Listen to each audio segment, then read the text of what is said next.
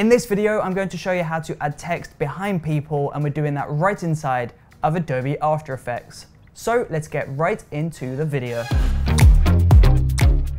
Hey, what's up? It's Chris from Brooker Films, and yes, in today's video, we're using After Effects to add text behind people. So let's get right into the video. So once we're inside of Adobe After Effects, we're going to begin by creating a brand new composition. So brand new composition settings, we can rename this to text behind. We'll keep the width to 1920 and the height to 1080. Frame rate can be 23.976, and we'll keep the duration to 4 seconds. Now we'll press OK on that. And we're just going to drag in our footage onto the timeline. And as you can see, there's some footage of me looking up to the sky, and we're going to use this footage to do the effect. So once your footage is on the timeline, we want to begin by making a duplicate of that video. So select the video, hold Command C and then Command V, and that should paste that so you have 2 copies of that footage.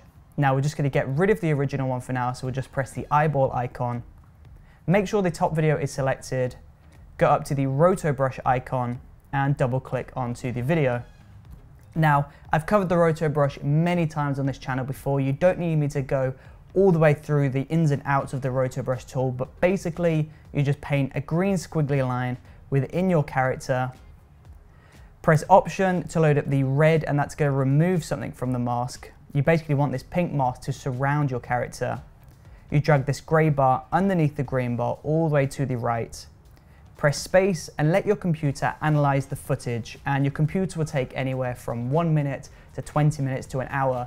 This depends on how fast your computer is, but as soon as your computer has analyzed the footage, you want to go back into the original composition to carry on with this effect. So now that we're back into the original composition, we've got composition, text behind. If we turn on the original layer, we've got the background there, but if we turn this back off, as you can see, we have a completely transparent layer behind our subject. And this basically means we're going to put our text in between these 2 layers. So we're going to sandwich our text in between the background and the copied subject. So we're just going to start by turning the background back on, so press the eyeball icon, and then we'll go up to the T icon on the top of After Effects, click anywhere on the video, and we're just going to type out whatever you want to type. So I've just wrote text in After Effects. I'm going to hold Command and press A to select all. Go to the character tab on the right of After Effects, and we're going to change the color of this to black. I'm going to increase the size of this. We'll move this into the center of the video, and I'm going to put a space in that to make that even bigger. Increase the size one more time. And then I'm just going to center that up in the very center of After Effects. Now, in order to add this text behind the person, all you have to do is drag this text layer underneath the top layer and above the bottom layer. And there you go. If we play this back, the text is sitting behind the person.